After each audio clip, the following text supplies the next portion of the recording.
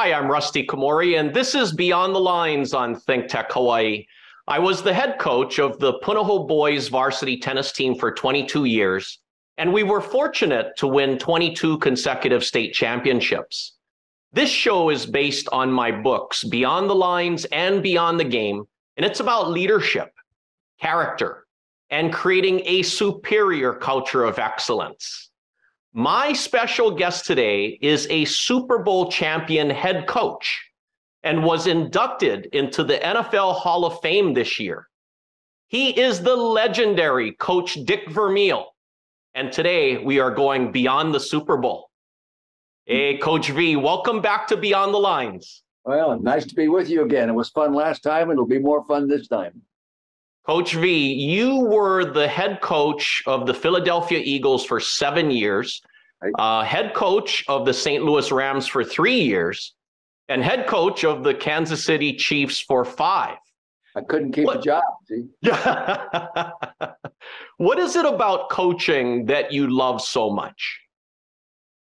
I love the relationship building. I love the challenge. I love the game. I love the sense of striving to accomplish, striving to be something better than you were last weekend when you got beat, or as good as you were last week when you won. You know, all those things. But main thing is the kind of people you get to be with and around 7 days a week, especially as intense as it is during the season. You know. Now, Coach V, I was so fortunate to meet you and your wife, Carol, a few years ago in Hawaii. Right. And your wife, Carol, has been with you every step of the way. And what are some things you admire most about her? Why do you guys make such a great team together? Well, I think number one, her great attribute, she's tolerant of me, my high moods, my low moods, my temper, my passion. She's just a tolerant person, understanding. And I think it helped for her to be deeply involved in my job as well. She lived and died on Sunday as well, you know, and came to practice once a week, you know, and those kinds of things. So I think, but really, she's just tolerant of a guy she's been married to 67 years, you know, and patient. She also has great things a great ability to condense what is really important today and tomorrow, and not confuse too many things with it. Yeah. Well, I feel so great to know both of you. And Coach V, you were inducted into the NFL Hall of Fame this year. Tell me about that experience. Well, you know, I'm a byproduct of everybody I've been surrounded by. In the NFL, the owners I've worked for, Leonard Toast, you know, Georgia Frontier, and the people at the Rams, you know, along with Stan Kroenke there, and then Lamar Hunt, and then the coaching staffs I was involved with, players. I was very fortunate, and many times because of the overall quality of the organization you were a participant in building. When you end up in the Hall of Fame, you're a byproduct of the attributes of all those people and what the contributions they made to your team, because there's so many isolated situations that happen sometimes in regard to football in one play. If that person didn't make that play, I wouldn't be putting on the gold jacket. You know, if John Shira, as I said when I accepted my speech, if John Shira isn't the most valuable player in the upset of Ohio State in the Rose Bowl as a quarterback player, the Philadelphia Eagles wouldn't have called. You know, and they see that in the Rams. If Kurt Warner doesn't come out of the blue, become the most valuable player in the league his first year, and Mike Jones doesn't make the tackle the last play of the game, you know,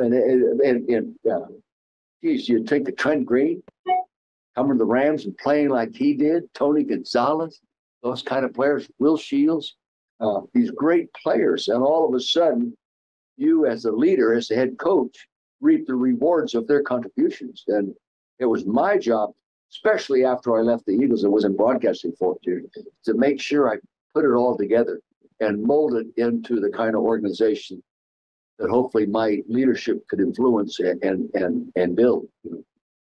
So Coach V, right there, you said you put it all together. What did you focus on? What were your priorities? How did you build these winning teams? Well, with a lot of help, and also the control of decisions that make a difference in winning and losing. No one ever told me I couldn't. No one ever told me in 3 different teams, you can't do that. They were always receptive to new ways, new challenges, and new ideas, and new processes. And so you get the accumulation of a lot of people making good decisions ends up in a great result more often than not. And you can think of a lot of NFL examples that reflect that, starting with Belichick and Andy Reid and those kind of people as of today, the Bill Parcells, the Don Shulas, the Tom Landrys. People that were able to put all these different attributes into one package that functioned properly in a positive way, Yeah, no, that's for sure. And Coach V, you have both of my books, and I feel so honored and grateful that you like the books. And I talk about that superior culture of excellence, and that's really what you are all about. I mean, you're all about that superior culture of excellence. You're about those superior discipline details. What are some things that you liked about the books? Well, I think anytime, when you're out of coaching, you're no longer in the challenge of building your own organization. And I like to reflect back and think about what I could have done better if I knew today what I knew if I knew then what I know today. And what you know today is what you learned from reading and different concepts like that. And, I can take one rusty comment and manufacture that into a way that it really adds to my profile as a leader and sort of sound bites with people I talk to in the coaching world and in the team you're coaching. You never know when you turn a page in a book. You aren't going to read something that stimulates you. And I enjoy finding things that relate to help me being what I ended up being. And then it says, I did a lot of things right because here it is on paper. I believe these same things, but books like you write isn't about any one thing. It's an accumulation of thoughts you gain that are stimulated by what is said. And then you add to that yourself and your own thinking. And I enjoy that, like different statements people make, you make, the book makes. And then you build on that statement and build on that thinking. I'm still reading. I'm reading a book right now about MacArthur, Patton, and Marshall. I wish I'd have read it when I was coaching. There's a lot of things in there that parallel being a head coach in the National Football League. So, you never know. I'm at 86 years old. I still have a quest for improving the way I think. And that keeps your mind active. I think it helps. It's stimulating. It really is. Yeah, Coach V, the greatest coaches, the greatest leaders, they're always learning, which makes them even greater. I mean, I don't think anyone who's great would ever stop learning, right? I don't think so. That's when you become stagnant. That's when the people that weren't as good as you a long time ago end up being better than you are today. Everyone catches up. I don't care if it's an offensive scheme, a defensive scheme, a leadership philosophy. They change. Hey, our American culture has changed. I'm sure it has in Hawaii, and the young people think different than the people in the last, generation. And then those people thought different than that last generation. So you got to keep making sure you're on the positive side of the next generation. And I'd like to be around one more generation. 10 years would make me 97. But I'll tell you what, I'm still going to read what Rusty says and what other people say. Yeah. You're too kind, Coach V. And who are some current NFL coaches that you admire? Well, you have to start with Belichick and Andy Reid. You have to start with those two guys. I mean, Andy Reid, to be able to do what he's done takes a lot of years. because he's coached his own offensive scheme, for example, many, many years now. And every year, I'm sure that things he used to like, he doesn't like anymore, but because he likes this better. He keeps building a better package. They lose the speed burner wide receiver last year, right? Goes to Miami. I mean, he's a home run, all right? They're a better offense today than they were last year when he was there. And so that experience, there's no substitute for that wealth of experience and knowledge in the right frame of mind. If you always think you're right when you're wrong, you never get any better. But Andy, I think that, and Belichick, who's been able to coach through the different generation gaps? He has, do your job. That's his philosophy. And he made sure they do. Is he like exact personality of Andy Reid? No. But he is what he is, and no one does it better. And there's some young coaches. I'm impressed with Shanahan. Of course, his dad was a great coach. His dad's a Hall of Fame football coach. His dad's Mike Shanahan will be in the Hall of Fame. I just feel that strongly. Mike Holmgren will as well. And there are other people that aren't in the Hall of Fame, like Marty Schottenheimer, Dan Reeves. They ought to be in the Hall of Fame. They're not. So I feel fortunate to be there, but I don't know. I've got off a little of the track there. Anyway, go ahead. No, Coach V, it's hard to achieve success. It's hard to win one championship or one Super Bowl, let alone to sustain success, winning multiple Super Bowls or just having success throughout a long period of time. So it's not easy being a successful head coach. There's assistant coaches that are just great assistant coaches, but sometimes they become a head coach and then they fail. Why is that? Well, first off, normally they're not in an organization that can take advantage of their ability. You get hired in the NFL because the team was losing. Okay, now they hire someone to come in and turn it over, take it over and get going, and it doesn't work. Okay, it doesn't work. And first off, the personnel wasn't good enough. That's why they were losing. Okay, and secondly, if they keep losing, they just don't know what they don't know, and sometimes they don't start at the ground level deep enough to evaluate why they are in the hole that they're in. But there've been a lot of teams that found that out the hard way, but they eventually did. They eventually found out. I can think of the old New Orleans Saints. They couldn't beat any of that coach after coach after, and they hired Jim Moore. What happened? Eventually, they started winning, didn't they?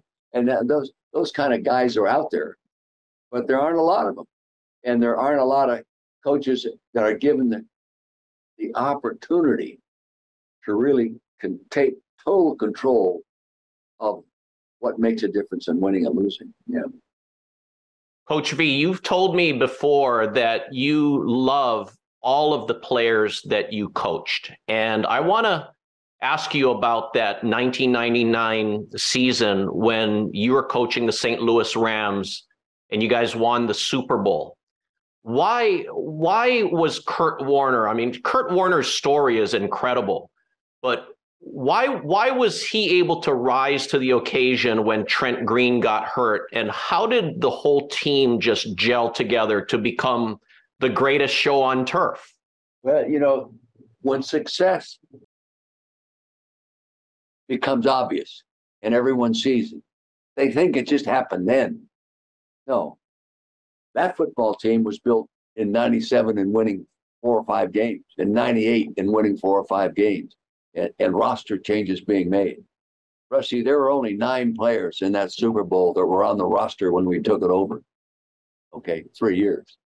So there was a lot of room given for other people to come in and take jobs and find a way to do it better with the new people, And none of them are bad people. They just couldn't meet what we were looking for. Assistant coaches, when we brought Mike Martz in 99, the contribution that he made was tremendous. Al Saunders, tremendous contributions, So, it's a complete evolution. In the NFL right now, they expect too much too soon. See, it's a different league now. You buy players and all these kinds of things. The practice sessions are now controlled by the players' union. how much time you can spend on the field, how many days you can wear pads, how many double days you can have, what you can do in the off season. So it limits the ability of great coaches and leaders to build. So the personnel department and the finance department, the salary cap, now you got to do more buying and hope you bought the right product. You can't make mistakes. If you do, you're in trouble. You're in trouble. You can't be successful, no matter how good a coach you are. Players win games. But you as a leader, you as a head coach, you as a coaching staff, have to provide them with the tools to take advantage of their skills and what they can do. And then when you've done that, then the great ones take it beyond. They take everything you designed and make it even look better, just on innate ability once the ball snapped. Yeah. Coach V, I want to ask you about identity, because every successful team, every winning team has an identity. What would you describe your team's identity as? What kind of qualities were you striving for in building your identity? Yeah, to me, I think they identified these guys with really hardworking kids that really cared about each other. They were deeply involved in the whole team concept, not a cliche, not anything. They really cared about each other.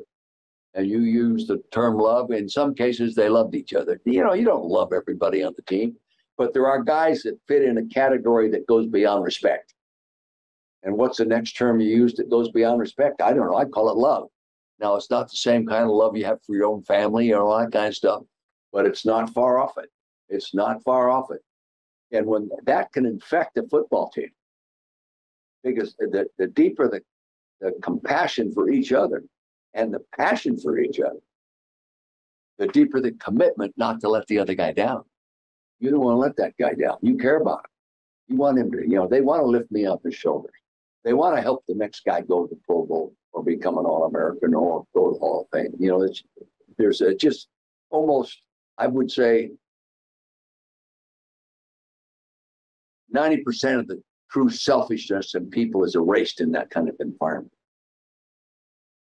Yeah, no, I totally agree with you there. And Coach V, when there's a new coach of a team, okay, and there's some new coaches where they'll turn a losing season around within that first year coaching. I mean, they have the same players. It's just a new coach with maybe their coaching staff. Is it just because they have a system, or they have a better culture, or they're able to connect with the players, or to really highlight the strengths of the players? What do you think causes that? Well, first off, if a team was losing last year and they fire the coach and a new coach comes in and turns it all around, number one reason probably is they had some serious injuries last year. They lost key guys, and also all of a sudden they're not as good because the players are the guys that play the game. It wasn't that they weren't well prepared or weren't talented enough. They just lost the best players. And it only takes a few. And all of a sudden you're not what you were going to be. And we've all experienced that. I think that's the number one thing. I think there are very few teams that are fully coached. Now, some teams are coached better than others. Normally, the teams that are coached better than others, those coaches have a say in personnel, have a say in a lot of different things that enable them to more quickly put the team together. When I went to St. Louis Rams, I had a 51% vote on personnel, and I could hire anybody I wanted to hire. No restrictions, no number restrictions. And I hired the oldest staff in football. People thought we were all old men, but we had some knowledge. We had some experience. There's no substitute for many years of exposure to how to do things. And gradually, like Andy Reid, gradually you keep improving your scheme to the point, Andy's offense is always number one or right up there, because he's been there and doing it. And so there's more often than not, I'll just summarize, more often than not, that team that was losing just last year, and you come in the next year and start winning right off the bat, mainly got players back. You had full control of the draft in trades, all that kind of stuff. And you had a weaker schedule because you're on the losing team schedule. A higher percentage of the teams that you played because of the competition level, you have an easier schedule. I'm today listening to radio, NFL Sirius Radio. Some people have the last 4 or 5 games tougher than anybody else, and some people have it easier than everybody else. Well, the guys that are playing the easier than ever is going to win more games, okay?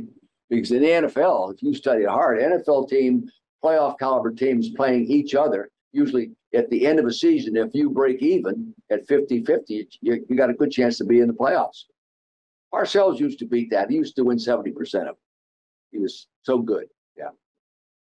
Now, Coach, when I was coaching, I would focus a lot on fundamentals because I knew that if our players had strong fundamentals, it would show up when it was a pressured situation. No question. Players that have weak fundamentals, when the pressure is on, I mean, it's very evident. How much would you focus on fundamentals in practice? Tremendous amount. But see, I earlier said, Rusty, see, the union has taken away the ability of coaches to spend more time with individual players to make them better. Try them out, work them out. If he doesn't look at good, bring somebody else in. Attitude, you know. And now they have 25-minute coaching staff so that you can break down the 2 hours you have to practice into smaller groups and maybe still do a halfway decent job. But it's tough. You have to be able to develop players. You know, I don't care what sport it is.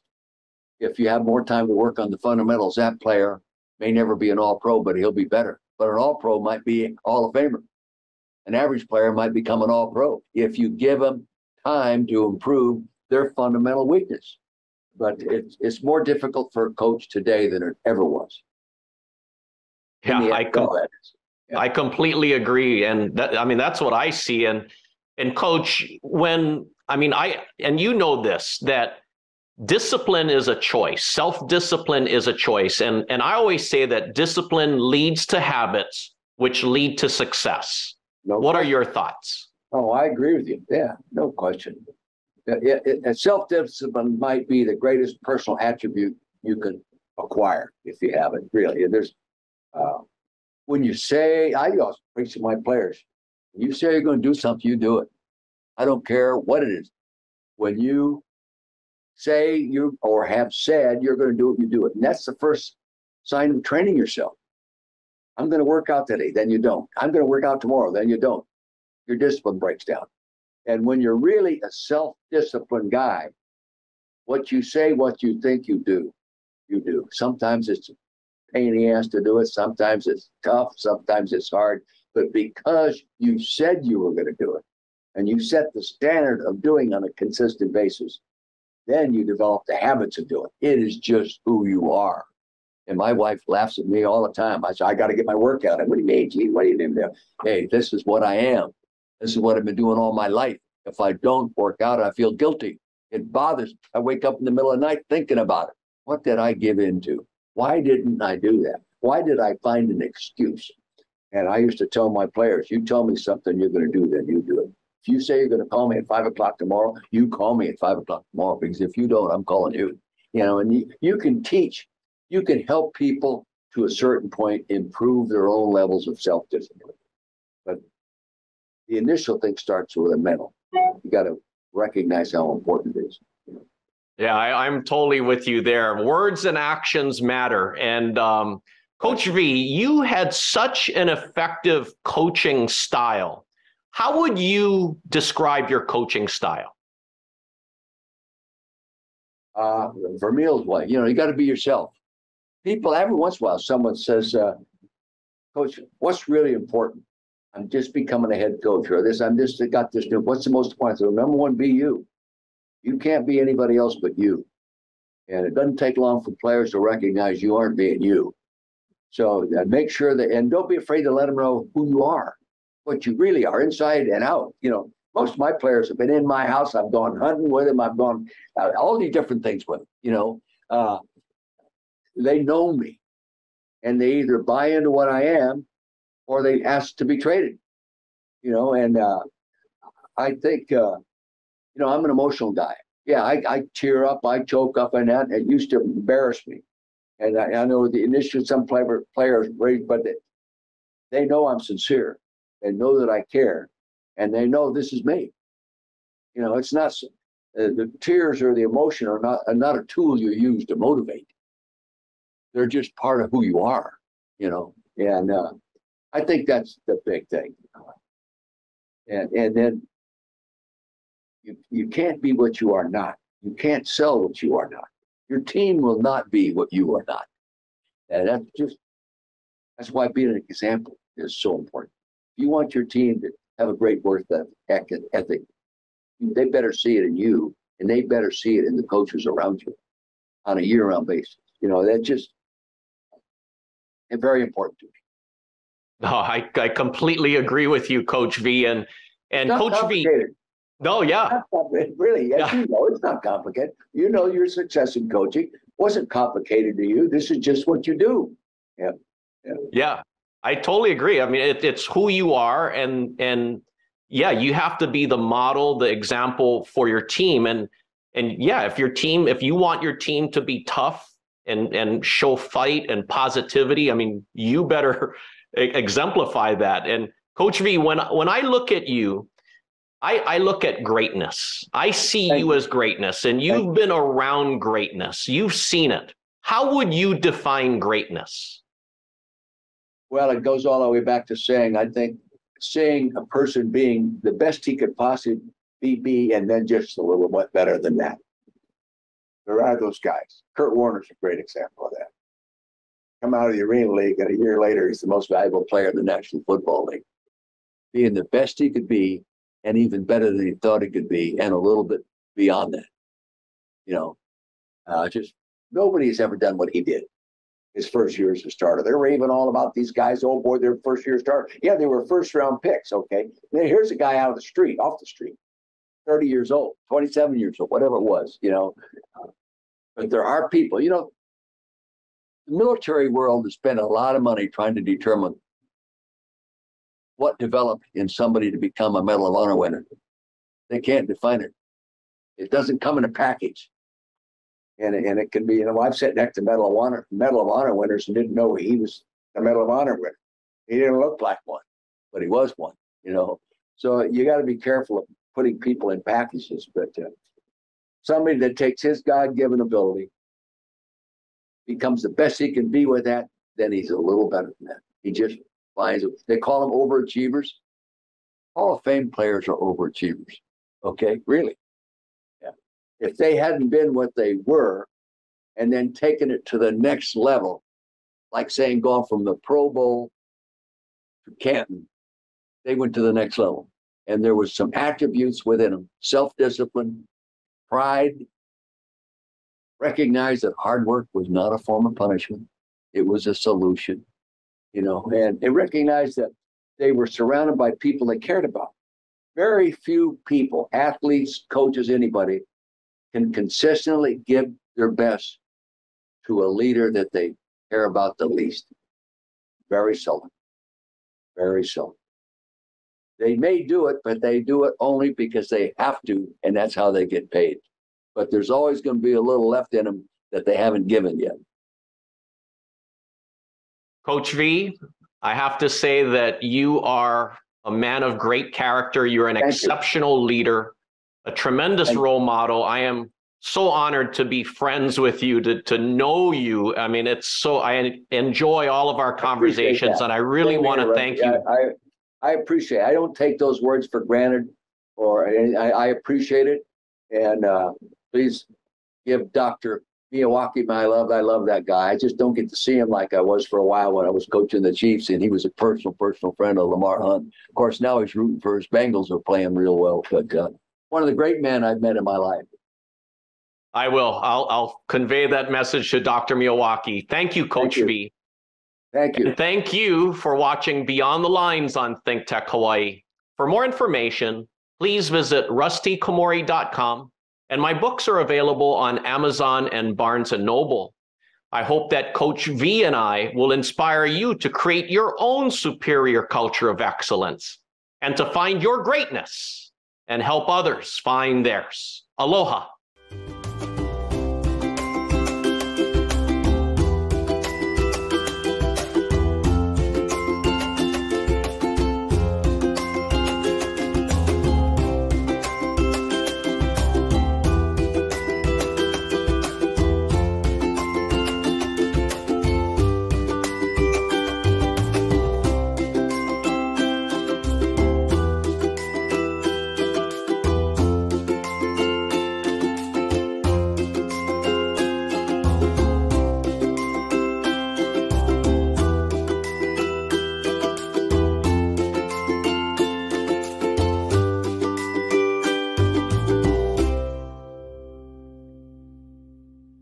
Thank you so much for watching ThinkTech Hawaii. If you like what we do, please like us and click the subscribe button on YouTube and the follow button on Vimeo. You can also follow us on Facebook, Instagram, and LinkedIn, and donate to us at thinktechhawaii.com. Mahalo.